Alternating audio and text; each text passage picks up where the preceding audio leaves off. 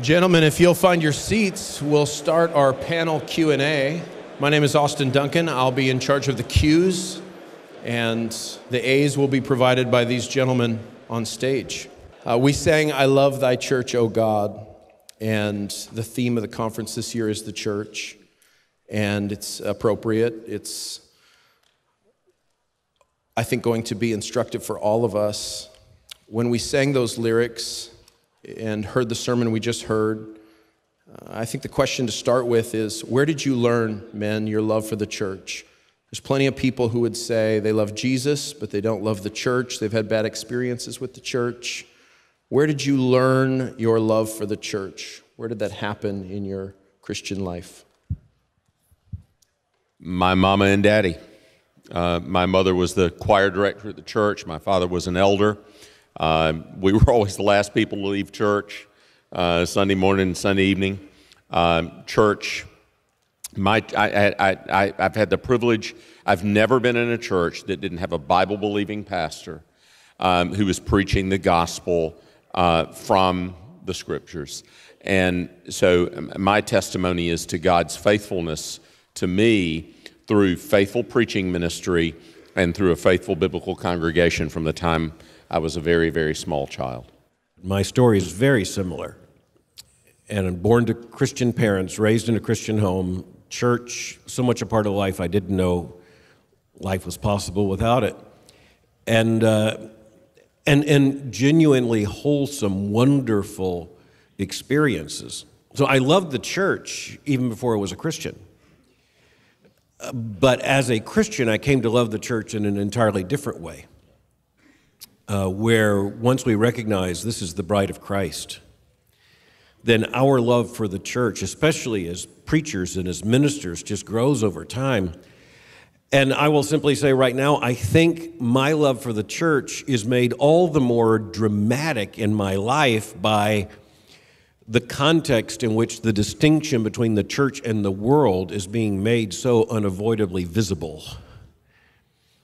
And so my love for the church is such that I have no idea who I am without the church, and as a believer without the church as my primary identity. As I am in Christ, I am of Christ's church. Austin, did you grow up in a Christian home? Yeah. Okay, well, so unlike you brothers, I grew up in a nominal home, so I didn't learn to love the church from that. I think I saw a faithful pastor when I was a young person, and I think that helped a lot. And the other thing is, I guess I would say, honestly, I loved the Lord. I'm not sure I really came to love the church until I was pastoring the church. I think it was after I was at CHBC, it was in my first couple of expositional series, and then dealing with the individuals that I think then I much more self-consciously began to, as you put it, love the church. I'm going to correct you, my dear brother.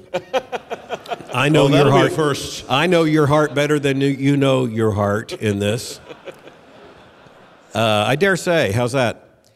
Because I saw in even the years you were in Cambridge, in letters that filled 2 drawers, very precious to me now, when we were writing each other 2 or 3 times a week, I saw so much of your interest shift from what you might say was a parachurch evangelical world to the love for the local church during those years. And I think I could document it with textual criticism.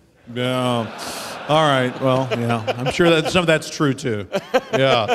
But there was certainly, for you guys who are pastors here, I'm aware then I'll say that my love for the church grew a lot as a pastor of a local church, because I have a lot of real opinions on the church right now. I have a lot of things that I think are true and I think are important, and I don't think I was so full of that before I was a pastor. I think it was working with a local church that made me care more for the local church. Yeah, I think I understand all of that. That's been my experience too. I loved my grandfather, and he was a pastor. So because I just adored him, loved him, and saw such warmth and virtue in him, that's how I felt about the church. And then my father was a pastor, and it was the same thing. My father was the same thing at home he was in the pulpit. There was never any question about personal integrity in his life. He loved the church. He loved the Word of God. He loved preaching and teaching in the church.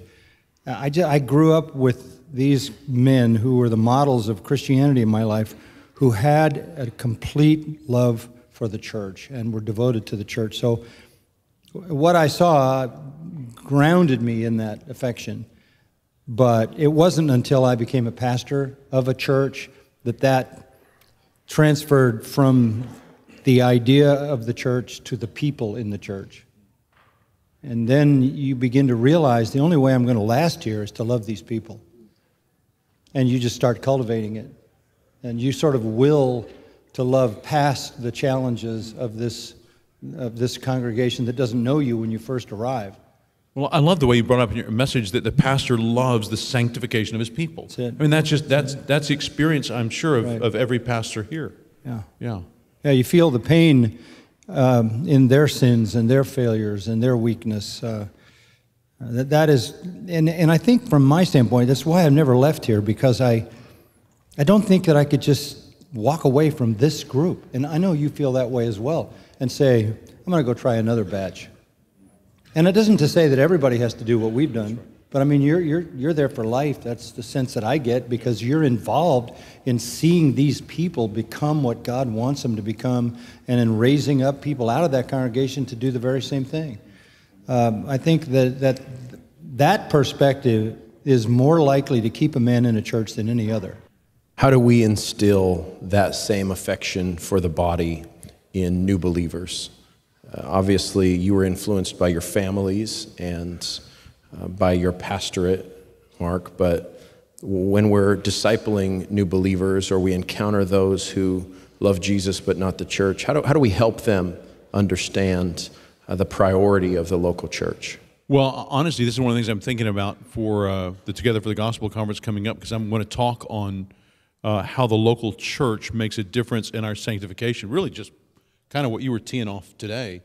And I haven't figured out how I'm going to do it yet, but I want to try to help pastors think very practically about how we can teach in our local church the Christians to understand how the local church is supposed to help them be distinct from the world. So I think we just have to get very particular, kind of like John was beginning to do today with Galatians and the rest of the New Testament, about the sanctification that the Lord wants in His people. As pastors, one really important thing to do is to stress to parents that parents often think there's somebody else more influential than me in the forming of this understanding of the gospel, embrace of Christ, and love of the church, and that there's some other place more strategic than the local church that will impress that upon their children. And they're wrong about both of those things. So as pastors, if you can empower your parents to realize there is no more basic discipleship unit in the church than them, and they are far more powerful than any youth director or anybody else that will ever be in their children's lives, and that the local church is where they are meant to be shaped, not somewhere else. And there are thousands and thousands of godly, Bible-believing parents that they don't realize that, and they need to be encouraged and empowered by their pastors to realize the strategic influence that they have. Dr. Mola, you recently wrote about the importance of the presence of children in corporate worship services. Talk a little bit about how that instills what we're talking about here. Yes, I want to get to that. If I can begin by saying, just to echo off of this, that Michael Walzer famously, at least famously in my world, argued about the distinction between thick and thin theories of justice. I know that's what you came to think about this afternoon. But the difference is that the thick theory is comprehensive. The thin theory is just something you might reference in passing. And his point is, without thick justice, you don't have justice. Well, translate that to ecclesiology. The distinction between thin and thick church. If thin church is something you come to, then it's not going to be all that meaningful in your Christian life. But if thick church is what you are of, if that's where your identity is, and that's where you know Christian flourishing and to exist in Christ to be honored, then in thick ecclesiology, you're going to have a thick Christian identity linked to the church. So I don't think we should expect people who go to church to think much of the church. people who are the church will love the church. And that should include the tiniest among us. Lig and I will differ about exactly how to define this. He Presbyterian and I correct. But we will define this similarly by making the emphatic point that children should be present among Christ's people and that they should be welcomed among Christ's people. And I don't know how much of my Christian life was forged before I became a believer. When my legs were dangling off of a pew, unable to touch the floor, and where my deacon dad, when he finished deaconing, in the service, doing those responsibilities, came and sat with his arm either around my mother or around me. On this hand, to assure, on this hand, constantly there, ready to thump the back of the head if there's any wayward movement. And I mean, you just look at all that and I realize what a good covenant father my father was. Just to set me right there, and I sat through everything. And I don't know how much of the sermon I ever understood, but I will tell you, we believe that the Holy Spirit will apply the Scripture and drive it deep into little hearts. Come on, you were really like reading the bulletin or something. You were reading. You were sitting there reading. Well, I will just simply say I would have been had I been allowed to have had anything other than the Bible. Tell them the story about when you were going to quit choir. This is a good Christian parent account. I was in everything because I didn't have a choice. I was just in everything in church. And that meant about 13 or 14 hours a week minimally at church. And I was in the youth choir. And when I was 15, I decided I'm not going to be in the youth choir anymore. I don't even know why, except I thought this is just sheer ego. I am me. Hear me roar. I'm not going to be a part of the youth choir. So we're at Sunday dinner, and I just said to my parents, eldest of 4 children, I just launched out and said, I've decided I'm not going to choir practice. I'm going to quit the youth choir. And my dad never got angry or anything. He just looked at me and said words I'll never forget. He looked me in the face and he said, son, you didn't join. And so it was... Thus was born your Calvinism. That was right. It was my father's own doctrine of election. And so there it was. And honestly, we need more dads and we need more moms like that who just say, son, daughter, you're not joining, you're in. Confronted by the Word of God and surrounded by Christ's people in the hope and anticipation that one day that child will hear the gospel and believe, and believing be saved and grow in grace. Amen. John, what were youth groups like in the 1950s? Bow ties and trumpets. Kind of YFC. Youth for Christ, yeah. And Bible quizzes. Sword drills. Yeah, I mean, that was pretty much it. And that was kind of before youth culture was so distinctly defined. So we were hearing the Bible, we were reading Bible stories, we were learning Bible verses, all those things that you would associate now with Awana. Well, basically, we did in junior high and high school. We hadn't substituted the external culture for the life of the church. You know, just one footnote to this. I love to see the children in this church wandering all around this church. I love it after services are over to see them walk up here and run around the pulpit and I just love to see that. Every Sunday, almost every Sunday, some of them jump in the fountain out there, and there's always somebody there who wants to get them out, and I say, leave them in. I want them to feel such warmth and freedom and acceptance in this place that they love coming here. I want people to treat them with love and kindness, and I just think it's important for them not to feel that this is sort of stiff and austere and different and distant. It needs to be like a home to them.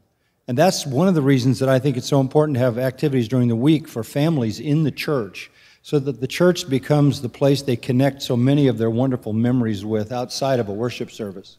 So good. And a helpful word for those of us with young kids or pastors who are trying to raise their kids to love the church and to appreciate all the blessings that come from being a part of this. Dr. MacArthur, this is going to be your 50th Easter sermon at Grace Church, coming up in just a few weeks. You got any ideas about how I can You tell usually the do resurrection resurrection story for the 50th time? Yeah, I would stick with the resurrection. You're known for it.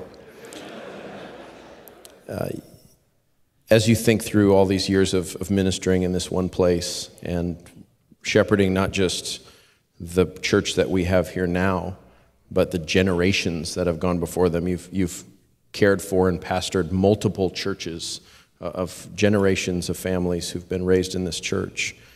And then this morning we hear you talk about the burden that you have, your heart for the sanctification of these people, the passion for holiness, for God's flock.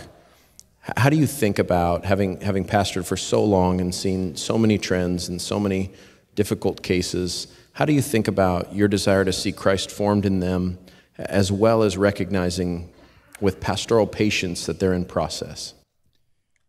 Well, I'm in process, so I'm not under any illusions. I hear the echo of Paul's words, not as though I have attained, but I press toward the mark for the prize of the high calling of God in Christ Jesus. We know what that prize is. It's to be like Christ. That's the prize of the high calling, and he's pressing toward that prize even though it's not attainable in this life. And that's why Paul says, take heed to your doctrine and your teaching. You start with your own doctrinal conviction. You start with your own life. You start with the realization that the patience of God is being exercised in you. One of the things that I think you have to overcome sort of in a consistent way is the fact that you have to preach a better message than you can live. And so there's always this sense of shortcoming in your own life. And although I've seen the Spirit of God in the sanctifying work in my life take me to places that 30 years ago I never thought I'd be in terms of my faithfulness to the Lord, I'm not what I ought to be. And I have to realize that if that's true in me, that's going to be true in everybody else. And I don't think the pulpit is a place where you necessarily hang out all your dirty laundry and grovel about your inadequacies in life. But I do think you deal with things in reality. And the second wave that you deal with is your own family and the people who are closest to you. And you're living a godly life in front of them, and they're not everything they should be. And the people you maybe have invested the most in aren't everything you'd want them to be. And I think you have to exercise the patience of Christ in dealing with his own disciples through all of this, who was saying the same thing at the end of the ministry he said at the beginning, oh, you have little faith. And why hasn't there been more progress here? And that's why Paul says, preach the word, but be patient. And that patience is an expression of love to people.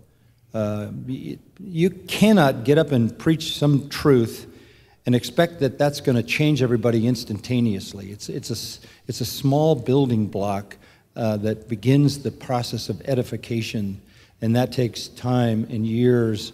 And you begin to see the change when people aren't fighting anymore to do the right thing. It's almost their involuntary response. The default position is to do the right thing. And where you'll see it in the life of your church is when you call for any noble cause and they rush to that noble cause. You don't have to recruit, right? Something you just said that I'd like to hear you expand on, Dr. Dever, and the rest of you as well. John, you said you have a kind of, I'm not going to use this word, authenticity when you preach, right? An awareness that you're a sinner too. At the same time, you're concerned about those who would flaunt their fallenness in the pulpit. Help us think about, and Dr. MacArthur, you go first here. Help us think about how to preach authentically, how to preach in that way. How do you strike that balance? Are people accusing you of hanging out all your dirty laundry in your sermons? No, I don't. Okay. I don't think so. I've never done that. I don't talk about myself in my sermons. I rarely ever make any reference to myself. I'm not there to do that. But I think the people that know me and live with me all the time, like you, Austin, and so many others, you know me for who I am. I'm very much aware that I'm dependent on you, and the more intimately people are connected to me, the more I depend on them for the integrity and the moving of the ministry. So it matters to me supremely that I maintain a clear conscience before the Lord, that I know nothing against myself. Here, and am I not justified? The Lord knows the secrets of my heart, but that's where I have to start. And then that the people around me believe in me and believe in my integrity. So those are critical things. And yet, what drives me is not so much what they think of me, but what drives me is knowing that's important. Am I right before the Lord? And that's just a pursuit. That's just a pursuit of the heart. I don't know if that's what you're intending out of the question. But Yeah, that's really helpful. Mark, is be yourself in preaching bad advice or good advice? Well, it's necessary advice in the sense that I can't hear Al speak, and I've heard Al give some tremendous sermons, and then I try to go be Al, and I'm not my brother. I love him, thankful for him, but I'm not him. Or Lig and John. I've heard all these men preach tremendous sermons, and I'm not going to do it exactly like that. So in that sense, be yourself is crucial. Phillips Brooks, truth through personality. There's a lot of truth in that. That's not the most important thing about preaching. And if somebody thinks that's the most important thing, then they bought into the idolatry of the kind of authenticity that you were talking about. But I think we have to be aware, particularly as preachers, it's not just the world who thinks there are phonies in the church. There are phonies in the church. There are phonies in ministry. And we have to be very careful not to be that. So we have to watch our own hearts. Are there ways, like it's true that we always have to preach better than we can live, no doubt about that. But are there ways in which we're getting a hardened conscience to our own sins? And who knows us well enough that can speak to us about that? With whom are we being honest enough? Are we being honest enough with ourselves? Are we spending time with the Lord and His Word each day? Are we praying for Him to investigate our hearts? So I think all of that has to start very much with the pastor personally. And there's nobody who can do that ultimately for you. These brothers, I love all these men, and I'm thankful for them. And, I'll get texts from them sometimes, and we're together occasionally. But none of these brothers can do that for me. I have to be there with the Lord, or else it's not real. Dr. Mola, you train men to preach. Talk about how you help them think through this issue. Well, I do teach them to preach unapologetically, but more importantly, we want to teach them to pastor, in which preaching is the first most essential act and the first mark of the church. So I think a part of this is a celebrity culture that wants to point to the pulpit and say, preaching is what matters, the preacher's what matters. But it's actually the preacher as pastor, as a part of the congregation. So what I'm looking for, when I'm looking for authenticity and integrity, I mean authenticity here in the good New Testament sense, what I'm looking for is someone who is surrounded by spiritually healthy people, not just by television cameras or by fanboys or girls or bots. Because I'm looking for where's the church? Where's the church? Where's the... And as a matter of fact, so people say, well, Albert Mohler is president of the Southern Baptist Theological Seminary and answerable to trustees elected by the Southern Baptist Convention. It's absolutely true and absolutely important, but far more important for my spiritual life is I'm a member of Third Avenue Baptist Church in Louisville, Kentucky, a part of the body of Christ, a congregation of believers where we belong to Christ together. And so I would say if the preacher is ever abstracted, and preaching is abstracted from the life of the congregation and accountability to the body of Christ, then expect disaster. And so I want them to know that. I want them to know that and that's a part of the reason why even the nouns, become dangerous. If you just keep using preacher, preacher, preacher, and don't put it in the context of church, church, church, congregation, pastor, then shepherd, that's a good word for us, I want to look at the sheep for the authenticity of the shepherd.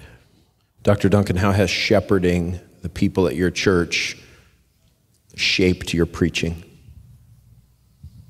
Well, along the lines of what Al just said, Ephesians 4 makes it clear that our job pastorally and our job in the pulpit is to equip the saints for the work of ministry. The end of what we're doing is not so that people will say what great preachers we are or how authentic we are, but how well they are equipped for the work of service, how much they are formed, how much Christ is formed in them. All of these different New Testament phrases to describe the goal of pastoral ministry. So I think it's really important for a minister to regularly remind himself that's what I'm getting up here to do. I'm not the star of the show. I'm the equipper.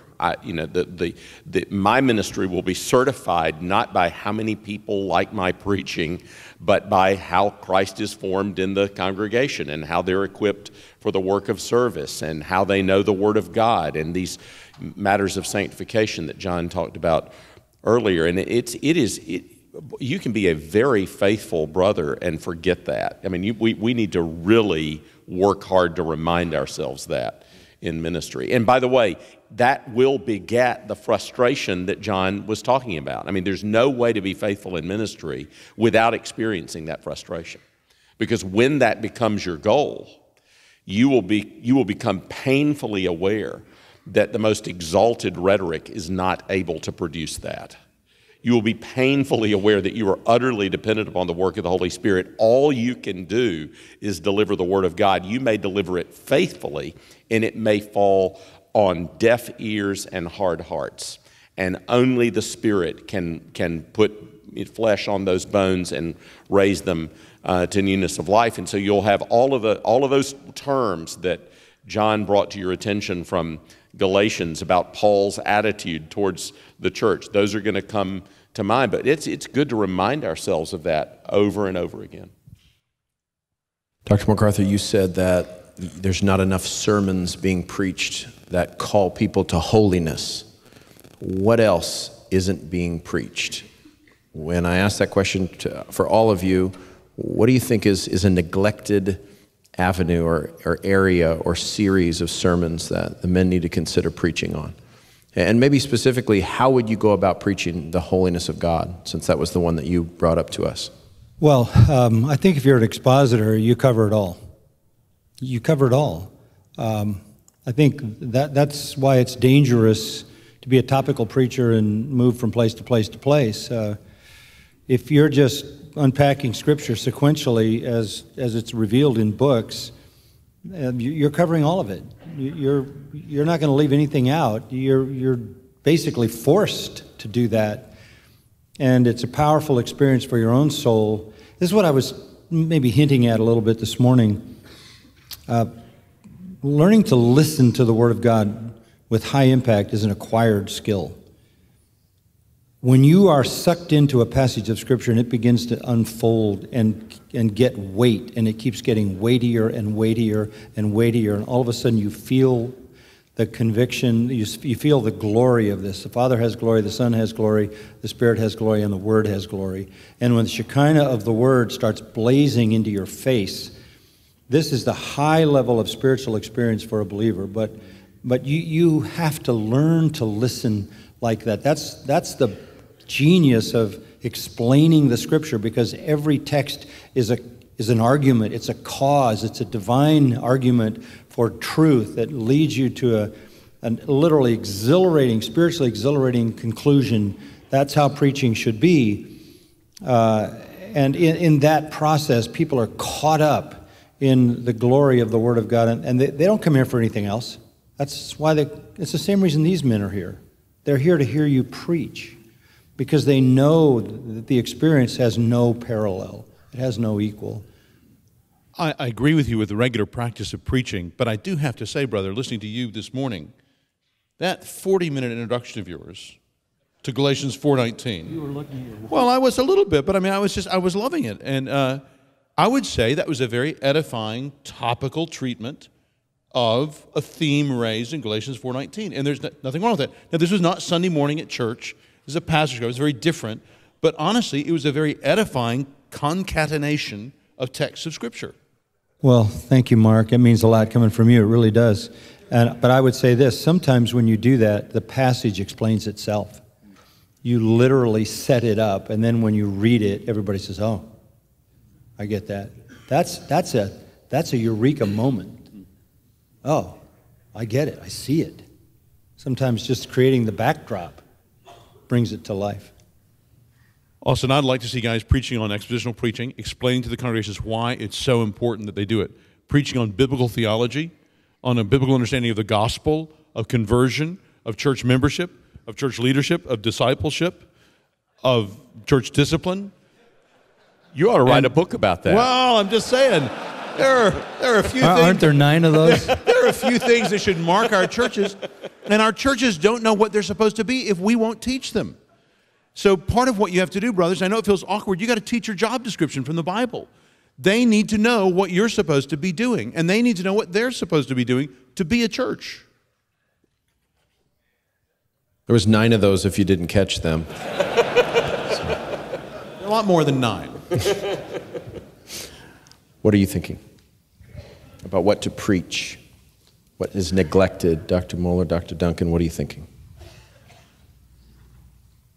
I want to affirm what Dr. MacArthur said. Just consider one book in the New Testament, 1 Corinthians.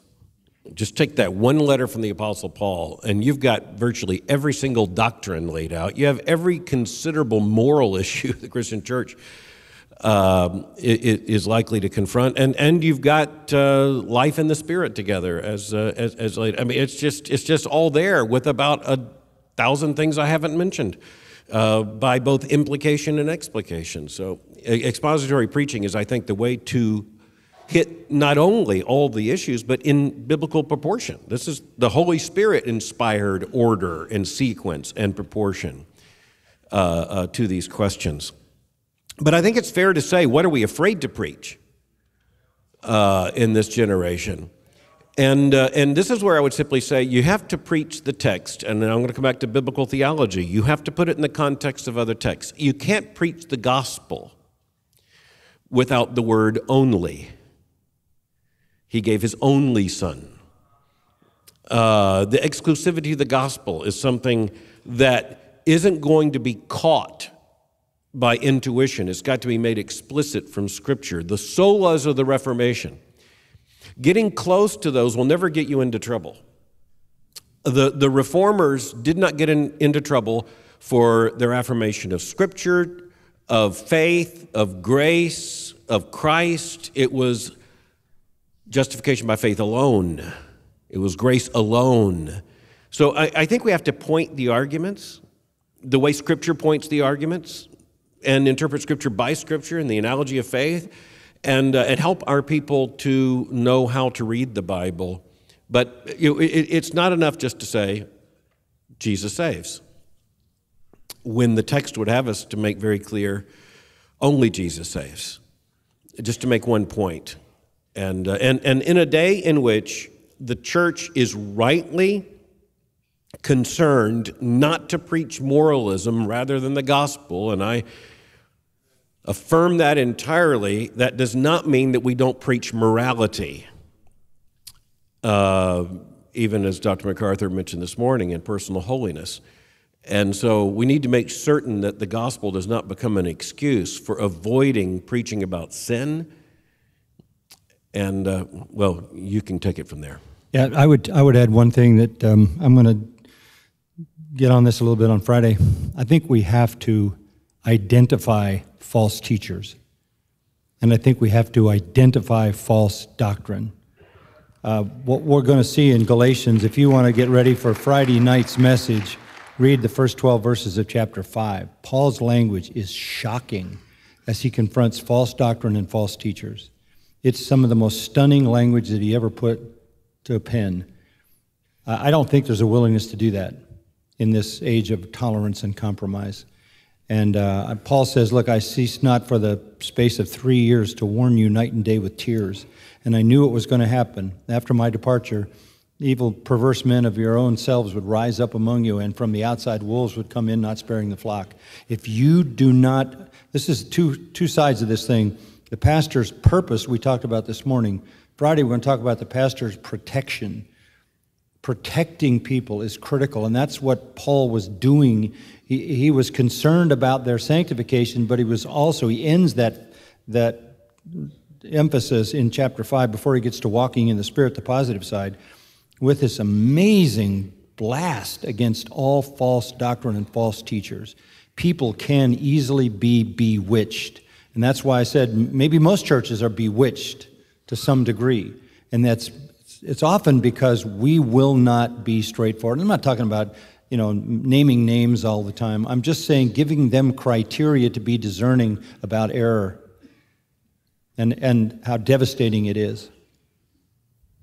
And Dr. MacArthur, you have been faithful to call out threats that you see to the church and to the gospel over the years, and we're all grateful for that. You're all students of church history, and the church has been preserved and protected by men who've been willing to take on those threats to those things most essential to the Christian faith. Today, what do you see as looming threats? What else is out there without spoiling Friday night? What do you see now that's a threat to the church from the outside? You do recognize you asked me to preach on that tonight. Right. I'm ready to hear it. No, I just don't want to preach my sermon before we get there, but Okay. I'm happy for Dr. MacArthur to preach Well, it. he's made me give mine away for Friday, so yeah. Look, I can give a simple answer to cover all of it. Anything raised up against the knowledge of God, anything untrue, that's a threat. I'll name two that I see right now: gender issues, any number of them, and addiction to signs, wonders, dreams, and visions.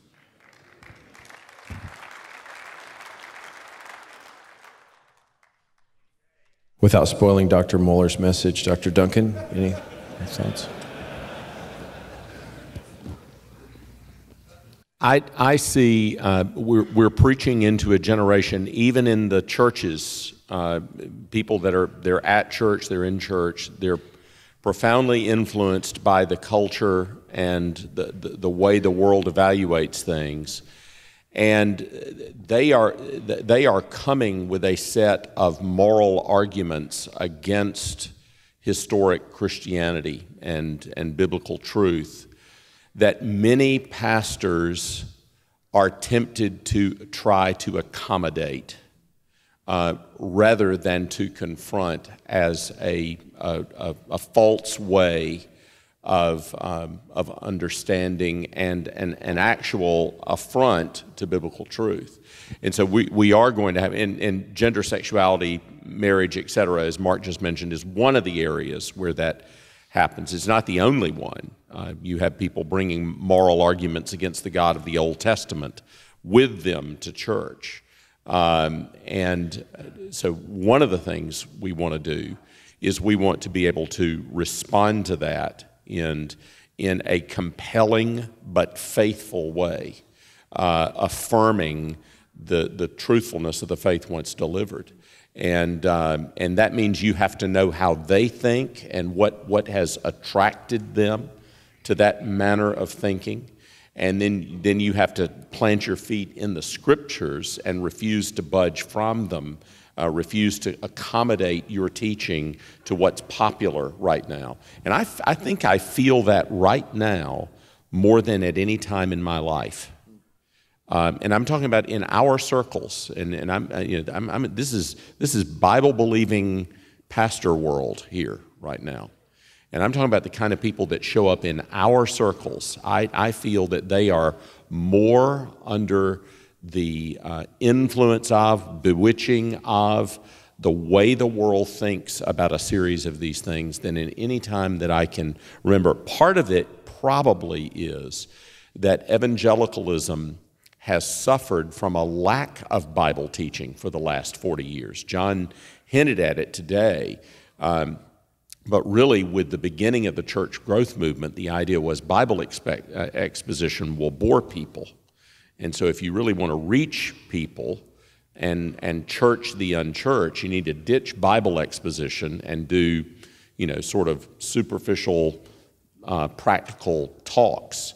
And as a consequence, we've ended up de-churching the church so that people haven't heard Bible exposition in a lot of places. And into that vacuum, something else has come, and it's not Bible. And so you now have that, that's now placed on your doorstep, and you're speaking into that world, and you need to be ready to do that. One thing strikes me in this. I'm convinced that to be male is to have ADHD. And perhaps to be human in one sense, but especially to be male. And it's sort of like you're going, this is the most profound truth. I'm talking about human dignity. I'm talking about the gospel. I'm talking about the hypostatic union. Oh, there's a giraffe video.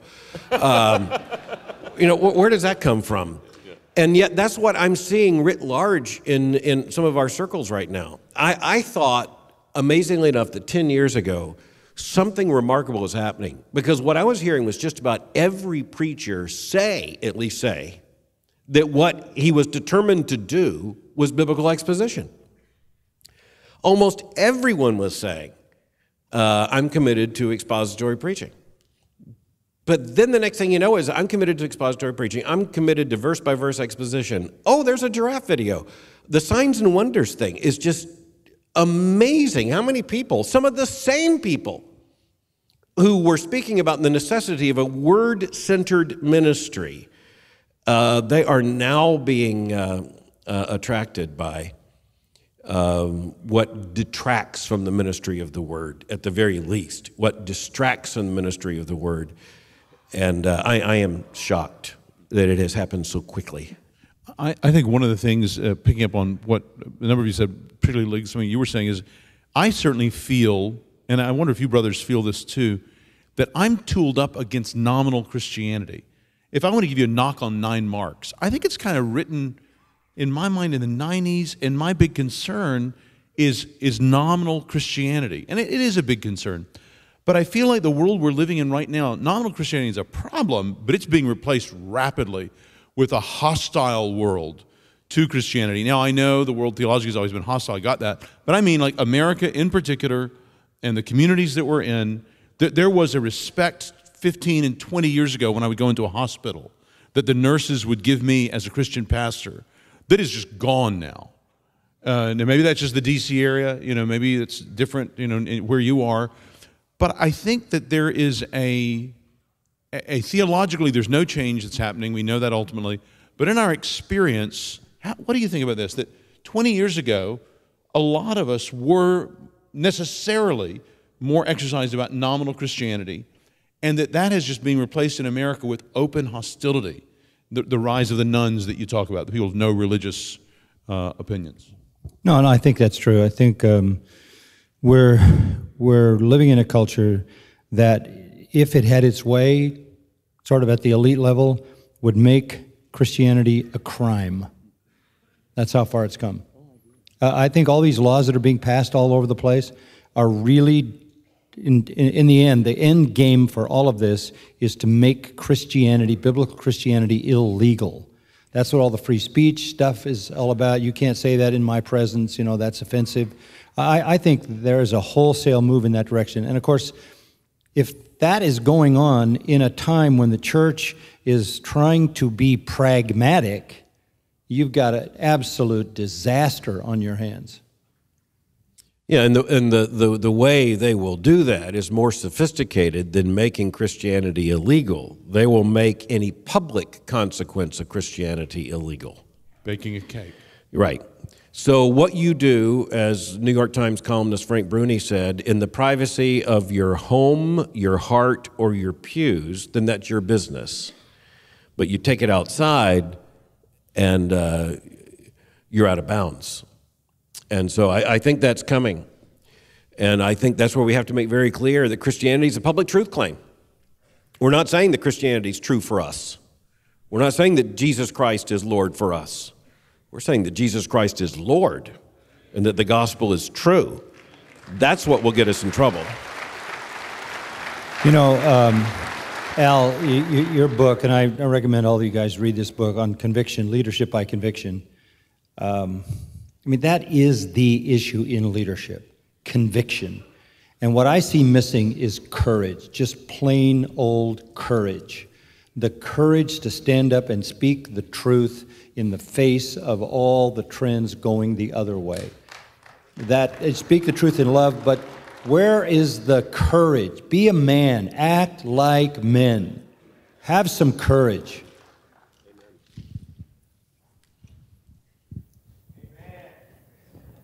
Mentoring is, you mentioned it, the Apostle Paul, he had no earthly mentor. It's the burden of all of you men to mentor younger men, especially in ministry.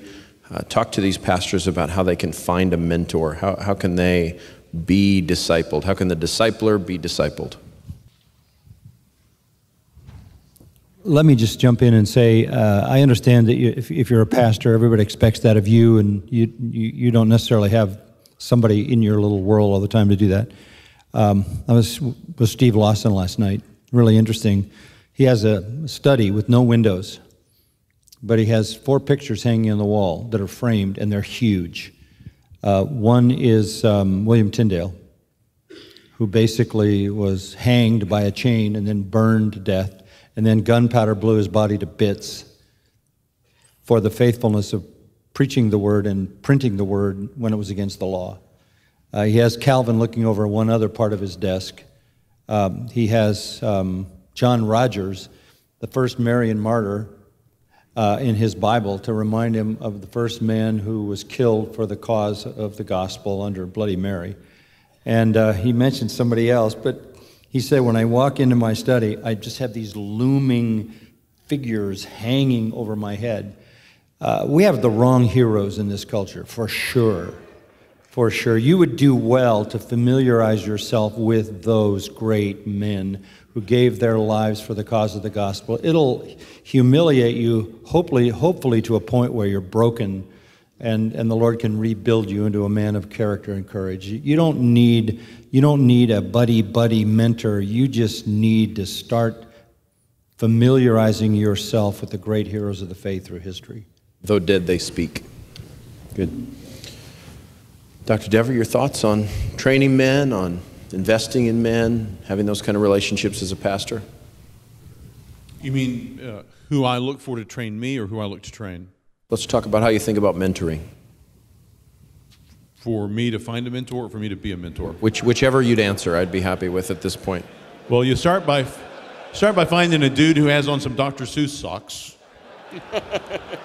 I just can't get that out of my mind, Austin. I'm sorry. It's just...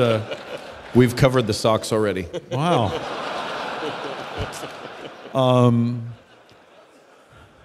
I think you look for the hungry. You look for the people who want to grow, who find profit in your ministry. I'm a pastor of a church in Washington, D.C., and most evangelical Christians in Washington, D.C. are not members of my church. I'm not the pastor of every Christian in Washington. I'm the pastor of just the people in this church. And everybody doesn't have to benefit from my ministry. Just these people are benefiting from my ministry. And it's the same way when we disciple. It's just because, I'm a Christian, that doesn't mean every Christian has to be able to learn from me or I have to be able to teach them. I just trust the Lord will provide enough for what I can do to try to pour myself into them. So I'm just looking for those people who are available. So very practically for me, when I'm standing at the door at the back on Sundays after preaching, I will probably say to 2, 3, 4, 5, 6 people, hey, call me up sometime. We'll have coffee or get lunch. Almost never does anybody do that. Maybe 1 out of every 2 weeks worth of people. And that's going to be the subgroup out of which we'll develop some continuing ongoing relationships. So I look for those people who are willing to, when I take a little bit of initiative, they're willing to pick that up. That's going to be a self-selecting group. So I think that's one thing that's helpful. Well, you men are mentors to so many of us, and we're grateful for that. Let's conclude with a quick lightning round / acknowledgement. What have you learned about the church from someone on this panel? Well, I'll start with the obvious. John's preaching the word expositionally for 50 years is a huge encouragement to me. Because my congregation will probably do something sweet. I don't know, but I got 25 years coming up next year. And I'm just thinking, like, that's half of what John has done. Like, I could do that again, and it would be... Now, the Lord calls people to different times and different places, and that's fine. But it's really, brother, it's just a huge encouragement. Amen. And I've had the privilege sitting here a number of Sunday mornings hearing you preach just your regular expositions, and it is such an encouragement to watch your confidence, your joy, and people being fed and growing from it. So that's an obvious thing to say that I'm sure we would all agree with. So thank you, brother. Well said. That is the necessary thing to say. And so I'll say what I said to someone just an hour ago. Before I ever knew I would ever know John MacArthur, he was teaching me how to preach the Scriptures when I was a skinny 16-year-old across a continent, and I heard him by cassette tape. And so, I mean, that's the one necessary thing that has to be said. The other necessary thing I want to say is of the friend to my right and the friend to my left, that we've been friends in the gospel for each other so close for so long, I no longer know who I am without either of them. And I pray that for you in ministry. You need friends with whom you can be, by God's grace, faithful together over time, such that I really can't tell you exactly what either one of them has contributed to my life, other than so much I can't catalog. Your thinking begins to be so mutually dependent, and your encouragement for each other and from one another is so pervasive that I wouldn't do anything important in life, nor would I think through any big question without talking to Mark and Lake. Wouldn't happen. And so what exactly they contributed, you be the judge. But I will say when I talk to young pastors and I say, please, please, please develop friendships that you intend to maintain through life, in ministry, in the gospel, in the preaching of the word, in the service to Christ. I desperately make that plea. You need someone who will not be offended to hear from you at 3 a.m. And you need someone who will drop everything and come to you if you need it. And you need someone with whom you don't have to begin a conversation. Every conversation's picking up on just where you left off last time. Quick example, I was early in ministry at CHBC. I had a really kind of weird job, ministry opportunity. I called Al about it. I think I was a little bit excited and really uncertain what to do. Al lovingly, quickly thumped it. And he was right. You want friends like that. Yeah, it's true. It's true. I'm around a lot of Presbyterian students that are excited about a theoretical high ecclesiology. And I always say, if you want to see a high ecclesiology, go to Capitol Hill Baptist Church. That's where you'll see high ecclesiology. And so it's just wonderful to see a brother that has tried to work out the Bible's truth into the way a congregation lives together. And knowing Mark and Al, it's like knowing Great Heart, an evangelist from Pilgrim's Progress. Dr. MacArthur, the final word is yours. Yeah, everything these guys have said that I've heard, everything they've written that I've read, every time I'm with them, my life is enriched. That's not quantifiable. That doesn't come in measurable bits or gigabytes or any other thing. I am what I am because of these men and the other people that God has put in my life. And I'm as much a Presbyterian as I'll ever be because of Ligon Duncan and Sinclair Ferguson and R.C. Sproul. Yeah. And But that's just because they're so nice. It's not their theology. It's because they're so nice. It's their godliness. Yes, yeah. Right, okay. Right. No, don't worry, Mark. I'm not going there. All right. I'm not going there. But I'm only trying to make a point that we are, I don't know, like Al said, we are what we are because of these relationships. And they're not quantifiable. There's something, my heart jumps when I know you're going to be here. When I'm going to be with you. To preach in Capitol, several times that I've preached there have been highlights of my life. because it tells me that you trust me with your people, and I know how you feel about your church. You don't put it in the hands of anybody, just anybody. And I'm honored by that, even if I have to sit in the upper room for 2 hours after Sunday night. We'll talk about that later. That's an inside story. But it's a wonderful, delightful thing to do because it's part of how he trains his men. Every time I'm with these men, I am enriched. It's just another deposit by the Spirit of God through them in my life. Christ comes to me through you. We're so grateful for you men, for your ministries, for your influence. On behalf of all of these guys in attendance, thank you for spending this hour with us, talking through these things.